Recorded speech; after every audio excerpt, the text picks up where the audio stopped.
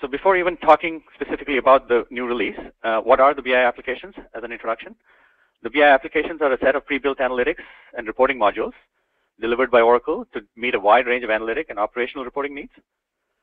Some example analytic modules that most people are familiar with are financial analytics, procurement and spend analytics, HR analytics, and CRM analytics.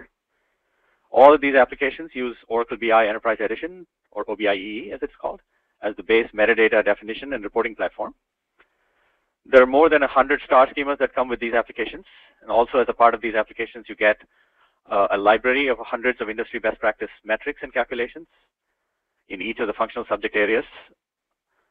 There's also pre-built ETL to populate these star schemas from all the popular ERP packages such as Oracle EBS, PeopleSoft, Siebel, JD Edwards, and even SAP. These applications also have several hundred role-based and business process-based dashboards and reports. Oracle BI applications have been around for a long time and have now over 4,000 successful customers worldwide, and have been proven to provide excellent time to value and low TCO. So Oracle has recently released an updated and upgraded version of the Oracle BI applications. Most people refer to these applications, this release, as the BI apps 11.11.7.1 or the BI apps 11 GPS1. This release has, to start with, has two brand new applications, indirect spend planning and student information analytics, which we are focused on during this webinar. All the applications have new content enhancements, and they use Oracle BI 11.1.1.7 as its base reporting platform. So Oracle BI EE 11.1.1.7 itself has a number of new visualization enhancements. It has a lot of new mobile enhancements and a brand new Office integration suite called SmartView.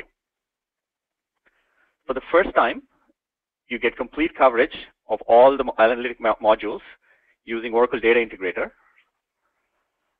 And there's also an option of an enhanced architecture that allows near real-time ETL and better ETL performance using Oracle Golden Gate in conjunction with Oracle Data Integrator.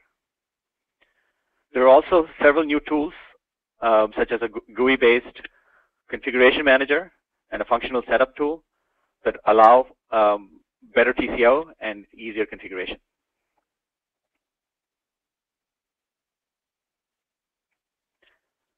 So the key takeaway here for the Oracle BI applications 11.1.1.7, this is the most significant new release in several years from Oracle. It has at least one new application that we are going to specifically focus on called the Student Information Analytics. So everybody's invited, as Jeremiah mentioned earlier, to go to the KPI Partners website for several recordings, webinars, and other material detailing this new release.